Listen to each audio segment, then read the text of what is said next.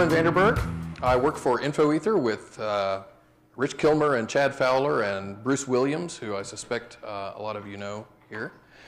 I'm here to talk about real software engineering. I've been at all 4 of the LoneStarRuby Confs and really enjoy them. So to start off with, software engineering doesn't work. At least as it's currently taught in universities and in training programs at companies, if you happen to work for one of the few companies that cares about teaching such things. The techniques that are taught and that are called software engineering simply don't work. They don't reliably control costs. They don't reliably produce quality software. Sometimes, even when they're practiced rigorously by people who've been trained to do so, they don't produce working software at all. And that shouldn't really be surprising to any of us because this seems to be common knowledge among working programmers all over this country at least. But while it's not surprising, it is odd. Because in every other field that aspires to the title of an engineering discipline, the term engineering is reserved for practices that work. In fact, that's as good a capsule definition of engineering independent of any particular discipline that as you're likely to find, which is the set of practices and techniques that have been determined to work reliably through experience.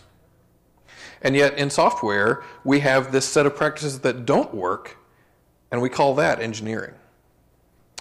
Now, this has caused a lot of discussion, especially over the past year or so, about whether software is really an engineering discipline at all, and whether software development really doesn't fit that metaphor. It's not engineering, it's more a craft or an art or something else, or gardening or movie making or various different analogies I've heard. And maybe engineering is just an inappropriate metaphor for the task of building software. And I don't think that's true. I do think software is an art, I do think it's a craft, and I do think it is in some respects a science, but that doesn't mean it can't also be engineering. And I say that the problem is that the people who have defined the set of disciplines that we call software engineering have misunderstood 2 very important things: software and engineering. And that has resulted in software engineering being actually a caricature of an engineering discipline. So I'm going to explain what I mean by this. And to do so, I need to first start off by explaining what I mean when I say that software is a caricature of engineering and kind of how it got to be that way. And then I need to explain what real engineering looks like. How many people in the room were trained as engineers, not as software developers? Okay, interesting. I'm especially interested in feedback from people who have more of a classical engineering background, because I don't. I've had to kind of learn all this on my own. But I think I've come to a pretty good understanding of where software engineering got it wrong. And then we're going to look at what real software development looks like. And in the middle somewhere, I think we can develop a picture of what real software engineering is. So the first time that the term software engineering really got bandied about a lot was in 1968 at a conference in Garmisch, Germany, organized by NATO, of all things. The first conference on software engineering, sponsored by the NATO Science Committee. And at this time, people were dealing with what was called the software crisis, and software projects were really unreliable and flaky and error-prone and failure-prone and had huge cost overruns, and they really didn't know much about how to manage them. And so they said, we need to kind of grow up as a discipline and as a field and start becoming an engineering discipline. And so they had this conference. And I've known about and heard about this conference for many, many years, and never really knew any details about it. And so as I got interested in this topic, I went and read the proceedings, which are all online, and I was expecting to find, oh, okay, this is where the madness started. And in fact, no, I didn't find that at all. The participants in this conference were, by and large, really smart people who were working software developers. There were a few academics, but the academics had good things to say as well. And by and large, the findings of this conference were entirely reasonable and reflected a great deal of wisdom about software and its state at the time. In fact, mostly what you'll be impressed by is, as you go there and read those proceedings, if you do, is how willing they were to admit that they didn't know anything. The conference is full of, we're just kind of babes in the woods at this. It's a new field. It's different from other fields before. There's all kinds of stuff we don't know. We kind of think it might be like this. There was a lot of uncertainty. And Alan Perlis gave a talk in which he's at the end of the conference, in which he sort of summarized the few things that the group was able to all agree on about what software as engineering should look like. And the first of the three things were, a software system can best be designed if the testing is interlaced with the designing instead of being used after the design. That's pretty reasonable by our standards. Number two, a simulation which matches the requirements contains the control which organizes the design of the system. Now, the terminology has evolved since then, and so that doesn't immediately seem to make a lot of sense. But I think if you combine that with the third one, it is clear what he means. Through successive repetitions of this process of interlaced testing and design, the model ultimately becomes the software system itself. In effect, the testing and the replacement of simulations with modules that are deeper and more detailed goes on with the simulation model controlling the place and order in which these things are done. He was talking about unit testing and mocking and iterative design and development. Pretty reasonable. There was a second NATO software engineering conference a year later. The tone of those proceedings are entirely different. During that year, everything went wrong. Within that year, software engineering turned into what it was for many, many years, which is an entire field of processes designed in academia for practitioners. What went wrong in 1 year? Well, I don't know. I was alive then, but I wasn't a computer programmer back then, and so I wasn't involved in these processes. But I have a theory about what went wrong, and I can illustrate that theory by talking about another place where some very reasonable statements were misconstrued and turned into completely unreasonable conclusions, where we know what happened, and that is the birth of the waterfall process. Waterfall was introduced by Winston Royce in a paper at IEEE WestCon in 1970. And the paper was called Managing the Development of Large Software Systems. And Royce spent the rest of his career running around saying, no, I didn't mean that. I was misquoted. I've heard that story too. And when I went back and read this paper, I was astonished to find, I wasn't surprised to find that he was telling the truth. He really didn't recommend waterfall. But what I realized was that the problem, the reason that people thought he was recommending waterfall is that this paper is a marvel of bad information design. If you wanted to study how to write a paper that conveys exactly the opposite impression from what you're trying to get across, you couldn't do better than to go read this paper. So let's take a look at this for a minute and assume that you're a manager of a group producing software in 1970, and you're struggling with how to reliably estimate and produce stuff that works, and all these problems that have plagued software management since the beginning.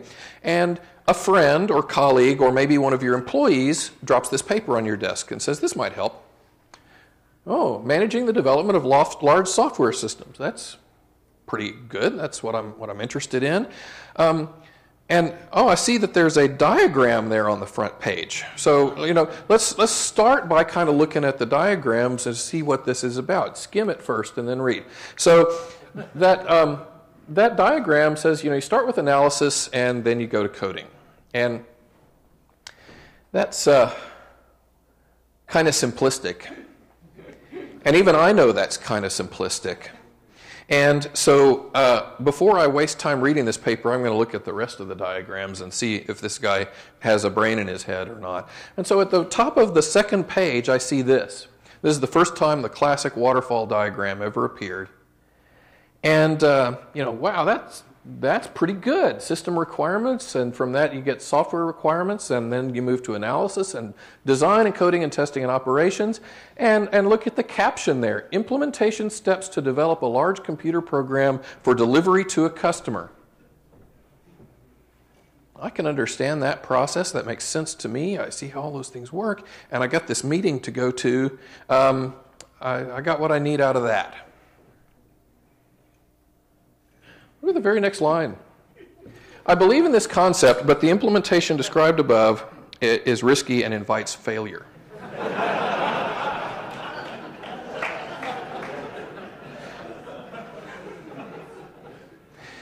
The funny thing is that sentence describes figure 3, which is on the next page. To find out what Winston Royce has to say about figure 2, you have to go back to the first page, where he says, an implementation plan keyed only to these steps is doomed.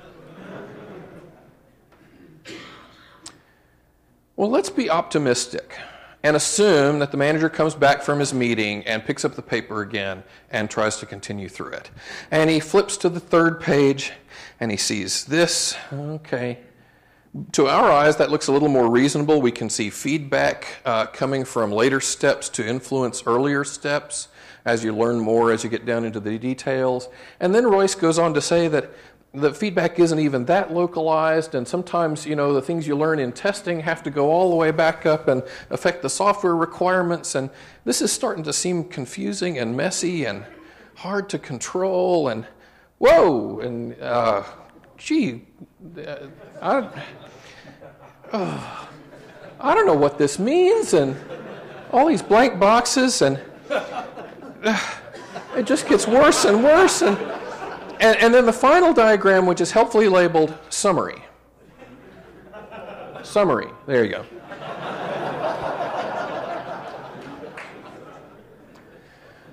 I think I'll go back to that one. And within just a few years, waterfall was an established standard in the industry. And it's easy to kick waterfall, and it's kind of, most people have realized that's not the way to do things. But I've run into groups that kind of religiously follow waterfall and don't see how anything else could possibly work as recently as 3 or 4 years ago. And as recently as the late 90s, the Department of Defense was still essentially mandating waterfall for all of the projects that they paid for. It has taken a long time for this idea, which was presented as a way of doing things that was obviously doomed, to finally sort of work its way out of people's consciousness. Because people like simple solutions, and they hear terms and map those terms to things they already understand or think they understand, and latch onto that and run with it without thinking very carefully. That's just a characteristic of people. And it happened with waterfall, and I think it also happened with this term software engineering. H.L. Mencken said, for every complex problem, there is a solution that is simple, neat, and wrong. And that certainly applies there. Later software engineering, even as people began understanding the weaknesses of waterfall and moving beyond it, later software engineering shared a bias with the waterfall model, which is an attachment to what's called the defined process model. This is a description of that model from Schwaber and Beadle's book on Scrum. The defined process model requires that every piece of work be completely understood. A defined process can be started and allowed to run until completion with the same results every time. The idea of process models was introduced by some chemical engineering researchers, defined process model is sort of one end of the continuum, and there's another end that we'll talk about later. But most of software engineering has been biased toward the defined process model. When chemical engineers learn this, they're often very amused to see that software has chosen a model that's so wildly inappropriate for the kind of things we do. This bias toward the defined process model has pervaded the software engineering literature and so forth. Here's an example by one of the giants of software engineering, David Parnas, where in a paper in 1986, he describes what he calls a rational design process. You establish and document requirements, you design and document the module structure, you design and document the module interfaces, you design and document the uses hierarchy, you design and document the module internal structures, and you write programs and maintain. Now look what he says later on in that same paper. The picture of the software designer deriving his design in a rational way from a statement of requirements is quite unrealistic. No system has ever been developed in that way, and probably none ever will. And yet his attachment to the defined process model was so strong that he persisted and persists to this day by claiming that the way systems are actually developed is irrational. By implication, because he calls this the rational design process.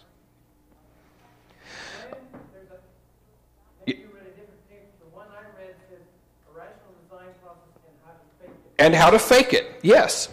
But the name is telling. Yes, the name of the paper is a rational design process and how and why to fake it. You're right. But the name is telling. And in the paper, the tone of the paper is, it's a real shame we can't do things this way because that would be way better. And by faking it, you gain benefits from this irrational, undisciplined way that we actually have to do it. So yes, good point. But the implication is there that that is the only way, that is the rational process. And that's the way we should be doing things. The bias towards defined processes led software engineers astray in other ways. This is the famous cost of change curve from Barry Beam in Software Engineering Economics in 1981. It was well understood before then, but Beam went out and surveyed a lot of real projects and gathered real data to show that this is the way things actually worked. The cost of finding and fixing errors skyrockets as you go through the life cycle of the project. It's relatively cheap up front, and it's horribly expensive out at the end. The software engineering solution to that was to say, well, if change is cheap up front, let's try to push all the change up to the front as much as we can and eliminate change and errors from later in the process. But of course, that has secondary effects, and quite often the processes that were introduced to try to identify all the errors as early in the process as possible were themselves quite costly, and so that pushed the cost of the entire project up across the board from beginning to end.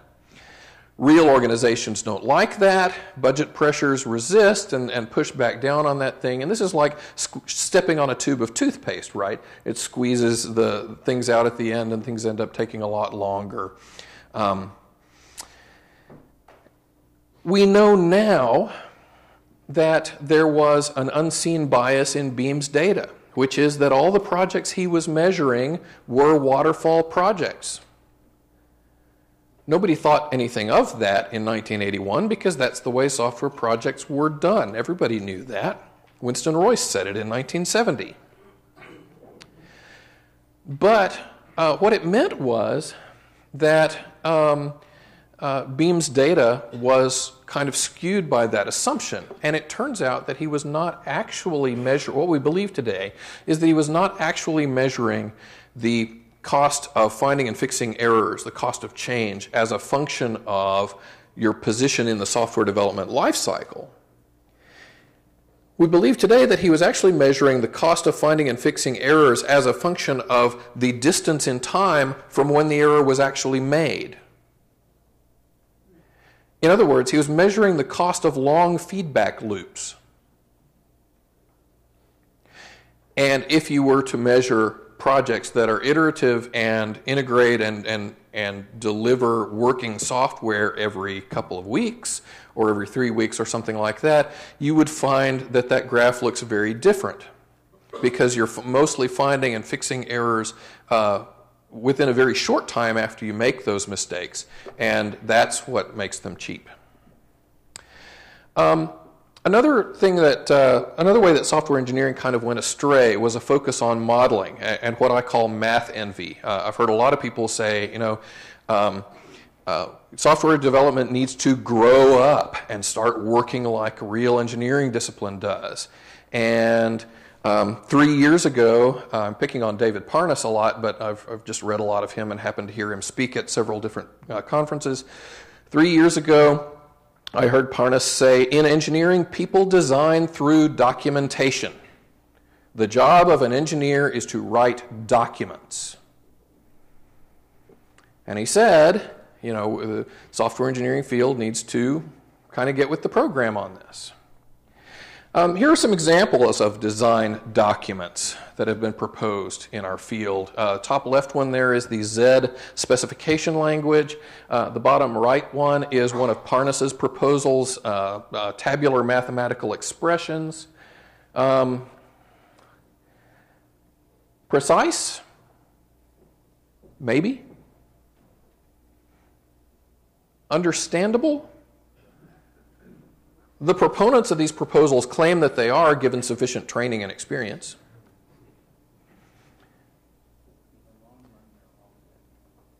In the long run, they're all dead. Yeah. Hello, Lester. It's been a long time since I've seen you. Didn't see you sitting there. Is it clear how to map this to code? Well, I don't know. Is it any easier to get right than code?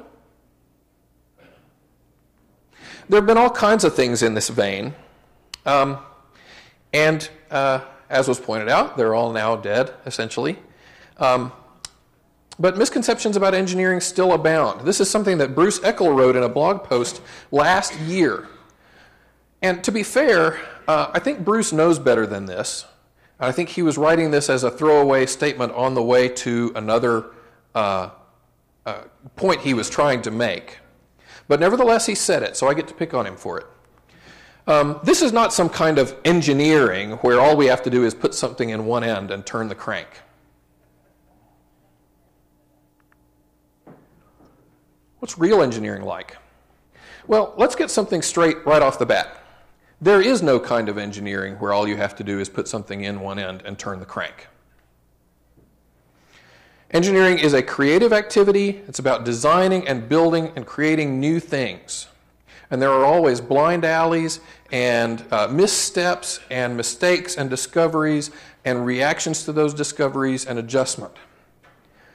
We also know that different engineering disciplines are different if you look at structural and chemical and mechanical engineering and electrical engineering and industrial engineering and all those things. They're very different. They work with different materials, different physical effects, different forces. They work at different scales. They have different degrees of complexity in requirements, processes, artifacts, all those things they work with. There is a varied level of reliance on formal modeling and analysis, on math, versus experimentation, prototyping, and testing. And they have a varied degree of reliance on on defined versus empirical processes. We've seen the definition of the defined process model. Here's the definition of the other end of the continuum, the empirical process model. It provides and exercises control through frequent inspection and adaptation for processes that are imperfectly defined and generate unpredictable and unrepeatable outputs. Chemical engineering tends to be heavily biased towards an empirical process model. Often industrial engineering is the same way. Another thing we know about real engineering, and you know, quite often I've heard people talk about software development needing to grow up and become a real engineering discipline, and those same people will say things like, cost shouldn't be an object when it comes to doing it right. In real engineering, cost is always an object. I love this quote from a 19th century bridge engineer named Arthur Mellon Wellington, railroad bridge engineer, and I've kind of updated his language from flowery Victorian prose that's hard to read to something more modern.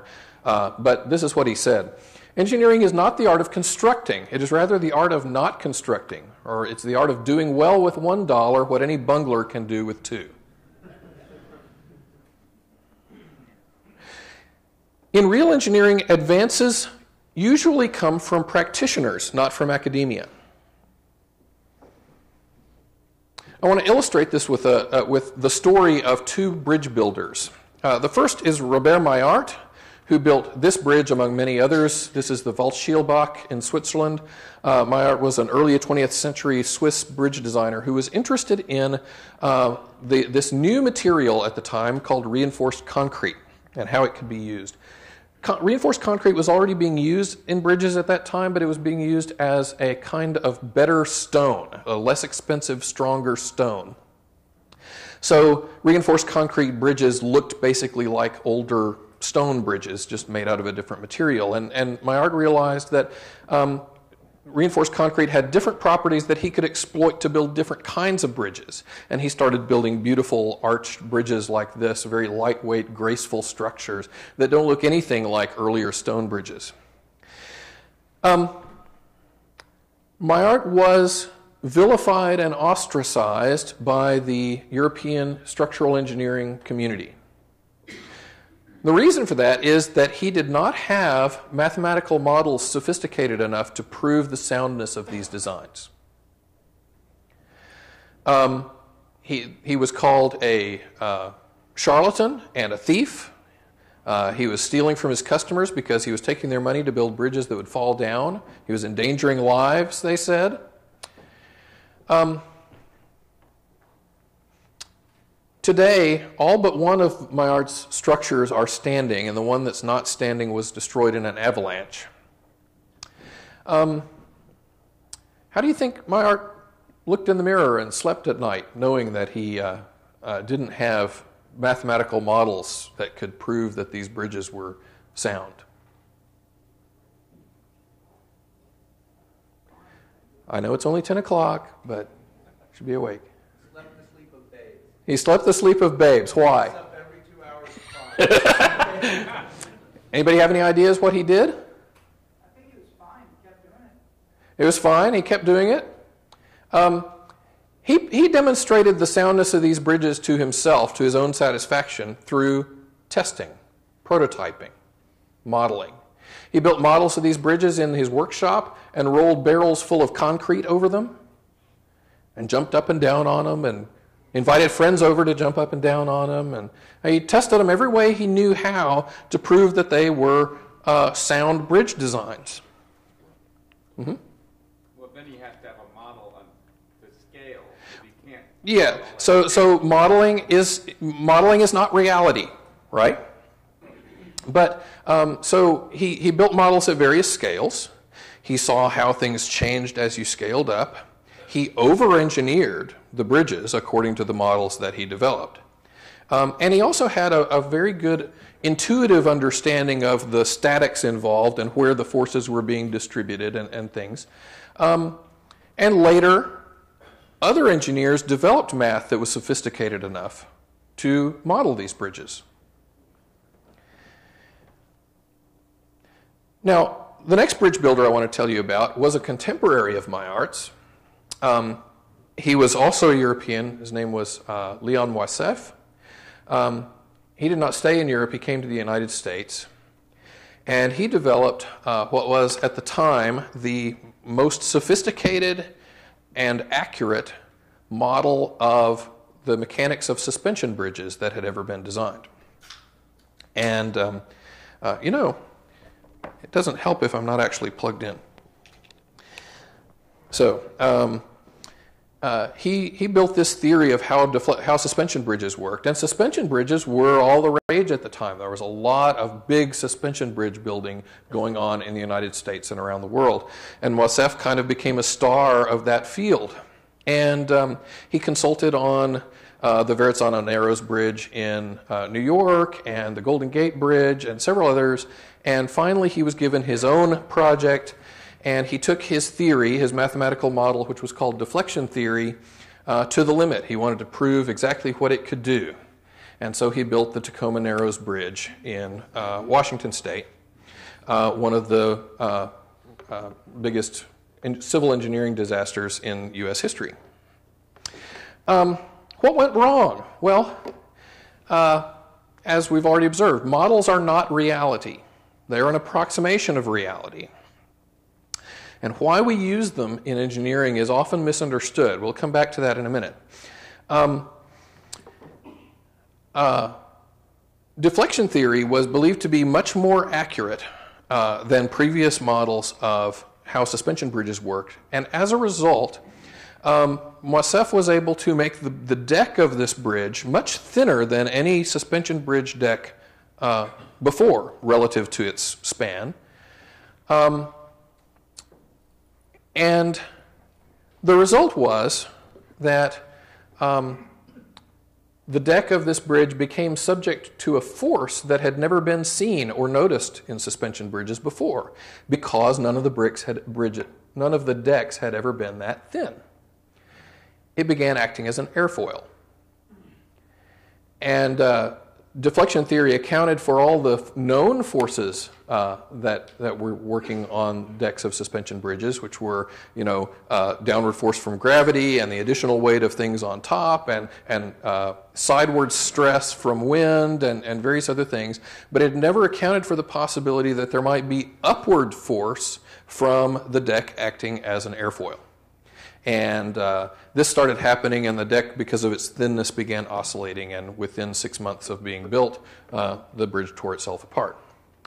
Now, I tell these stories to illustrate 3 points. The first one I've already mentioned. Important advances often come from practitioners, not necessarily from academia, and then they're brought into the academic world and refined and so forth, but they come from practitioners. The second point I want to illustrate is that software is not the only engineering discipline that occasionally loses the plot about what engineering is all about. But the third point is to illustrate the point that mathematical models were introduced to engineering as a cost-saving tool. It would be easy, if you hear software engineering people talk about math and modeling, it would be easy to get the idea that it's the only way to do things right, and that it's a tool for robustness. And you don't know it really works unless you have math to prove it. I've heard all those statements. But that's not why it was introduced to engineering at all. It was introduced to save cost. Because in other engineering fields, they're working with real materials and things that require people and labor to go out and build. And building prototypes and testing them, especially at scale, is extremely costly. And if you can build a model, an approximation of reality, you can save money. How does that work? Well, here's an example. Calvin, one of my favorite Calvin and Hobbes cartoons, Calvin says, "How do they know the load limit on bridges, Dad?" And so I've modeled myself as a dad on Calvin's dad. And whenever my kids ask questions about the world and how it works, I always try to come up with some wildly inaccurate but humorous answer. And this is one of the best ones. Well, they drive bigger and bigger trucks over the bridge until it breaks. And then they weigh the last truck and rebuild the bridge. And this happens so much in our family that I photoshopped an actual photo of my wife into this final frame. So that's ridiculous. It's funny because it's ridiculous. And why is it ridiculous? Because that would cost too much. So do engineers never actually build real prototypes and test them? No, of course they do. If you haven't seen the video of Boeing testing the 777 wings to the breaking point, I encourage you to go seek it out and do it. They built a full-scale Boeing 777 prototype. Most of the fuselage empty, of course, but the wings built to spec. And hooked the tips of the wings up to these 2 winches up in the ceiling and started cranking them up. And they did it until they broke. And if you watch the video, it's quite amazing, and it'll make you feel really good about flying in one of those planes because they almost touch at the top before they break. But when they do break, they break at exactly the same time. And no, they don't flap when you're flying. I saw that back there. When they have engines just like a normal plane. When they do break, they break at the same time, and all the engineers get really excited. Why are they so excited? It validated their models. Who said that? Excellent. It validated their models. They thought their model was accurate, but they didn't know for sure. But it happened at the exact point they predicted with their models. Models are not reality. Models are approximations that save us the trouble of doing this as much. But they don't save us the trouble to do it at all. Engineers still build models. Aerospace engineers build a lot of prototypes and test them in wind tunnels and do this kind of thing. Electrical engineers build models a lot and test them and prototype. Ask your favorite friendly neighborhood aerospace engineer how much modeling he would do or how much math he would do if building a model of his design and testing it were effectively instantaneous and free. The answer is probably not none. He would probably still do some mathematical analysis, but the answer is a lot less than I do now. This is my favorite definition of engineering from the Structural Engineers Association. Structural engineering is the science and art of designing and making, with economy and elegance, structures so that they can safely resist the forces to which they may be subjected. Notice the tensions in this definition. Science and art. It employs the findings of science and yet is done with creativity. Designing and making. Engineers don't sketch something on paper and validate it with math and throw it over the wall and never look at it again. They participate in the building of what they design. Structural engineers have hard hats in their office because they go visit the site and talk to the construction people and work with them during the process. With economy and elegance, cost is always an object.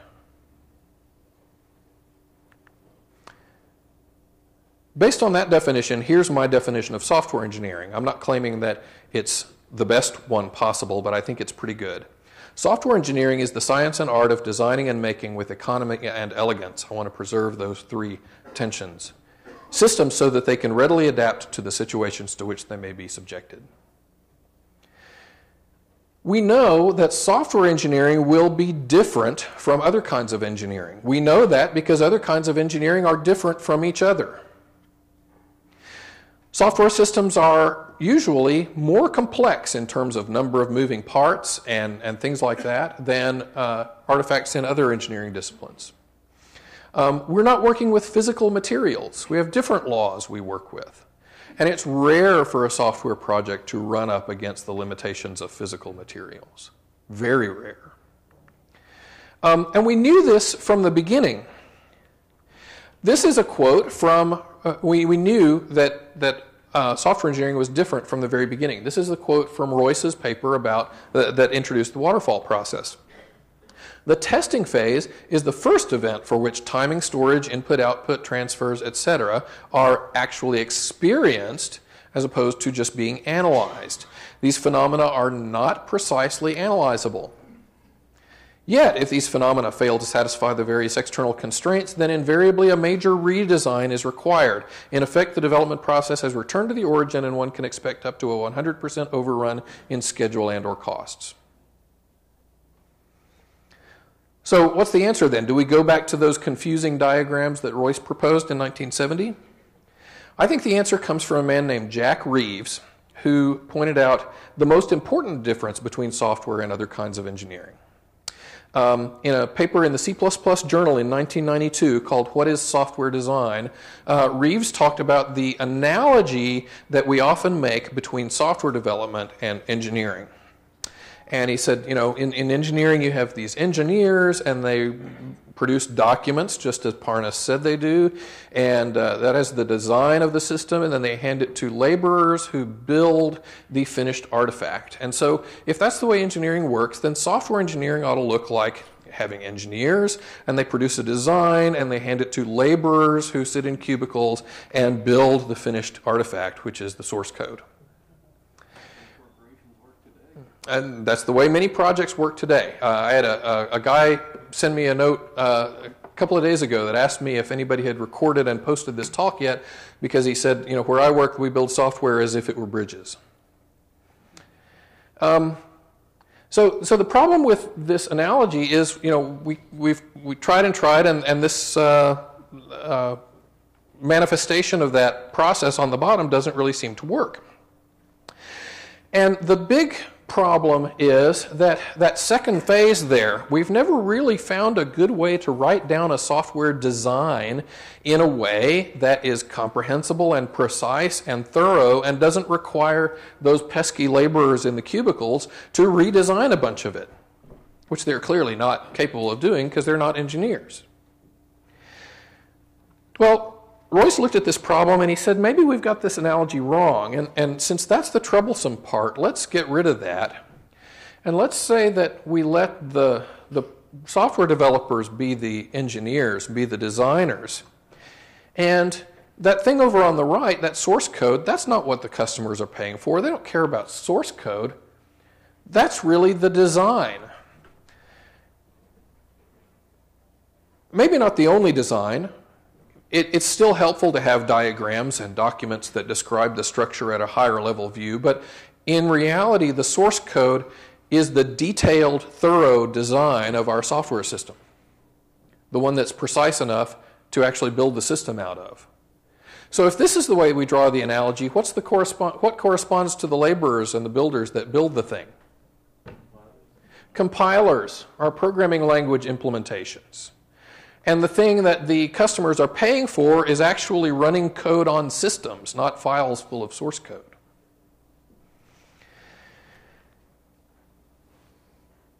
If you draw the analogy this way, where's the model? In the source code. Where's the document?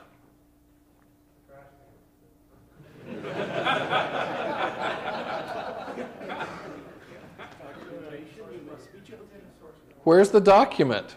Thanks, Adam, but that's not what I was looking for. Somebody said it just a minute ago. The source code. It's a document. Why hasn't anybody ever realized that that's a design document before? Well, there's fairly good reasons. Because one of them is because programming languages have only recently kind of reached the point where it's possible to write code that is almost as easy to read as it was to write. Okay, so things have changed to make this a little clearer, but I think this is the right analogy. The source code is the model. Programming languages are formal languages. Some of them even have mathematically specified semantics. But even if they don't, they're formal languages, and we understand the math behind them at least as well as your average structural engineer understands the math behind the procedures that he was taught to do to validate his designs. Programs themselves are models of the solution to the problem that we're trying to solve. Our very tools are mathematical in nature. I'm running a little behind, so I'm going to skip these quotes, this was understood by people even back in the 1968 Garmisch Software Development Conference. Now, one more quick thing. I'm already a minute over, but I'm going to finish quickly. This is a simplified example of one of David Parnas's tabular mathematical expressions that he's promoting as the right way to build software requirements. I've simplified this a lot so that I don't have to take time explaining the details of it. It's fairly obvious how something this simple works. And it is precise, and it is a document, so it makes him happy. But let's look at what happens if you view code as the model and the document and as the math that you need. Here's another specification that says exactly the same thing as Parnas's that tabular mathematical expression. And here's another, and here's another, and here's another. I'm sure all of you recognize at least one of those representations. They are just as much documents that specify that operation as the tabular mathematical expression on the previous slide. But the problem is that the tabular mathematical expression is merely a document. Test unit or RSpec or Cucumber or fitness tests are no less documents, but they're not merely documents. They are documents that can run and analyze and validate a system against the documented requirements and be more than just a document. And remember when Jack Reeves wrote his paper, testing was still expensive. It was very cheap to compile your design into a prototype, but it was still very expensive to test it. In the 18 years since then, we've learned a lot about how to make testing cheap. So I return to my earlier question, how much math and formal analysis would your friendly neighborhood aerospace engineer do if building a prototype of his design and testing it were effectively instantaneous and nearly free? Because that's the situation we have in software. This is a diagram of extreme programming, the granddaddy of Agile processes. And these are the dependencies between the practices. And Kent Beck documented these as a way of argument and saying, yes, all these practices are flawed, but it works because they have these other practices to backfill and fill in for their failings. And about 5 years ago, I started thinking about how messy that was and wondering whether there was any way to make sense of that. And what I learned was you can take those practices. There are a few that aren't truly practices. They're more standards. But you remove those and you take the practices and you can lay them out, and they apply to different scales of artifact and decision in your system. At pair programming, you're working mostly with statements and methods, and in unit testing and continuous integration, you're working at the level of classes and interfaces and to some degree design. And all the way up to short releases are all about validating that you've built the right solution to the customer's problem. And additionally, they map well to different time scales. The smaller decisions and the smaller artifacts, we're gathering feedback about those at the level of seconds and minutes and hours, and the larger decisions and the larger artifacts, it's more costly to gather feedback about those, so we gather feedback about them at the scale of days, weeks, and months. Agile processes are economical, cost-tuned feedback engines. This is about as empirical process design as you can get. But it's no less disciplined, it's no less rational for being empirical rather than defined.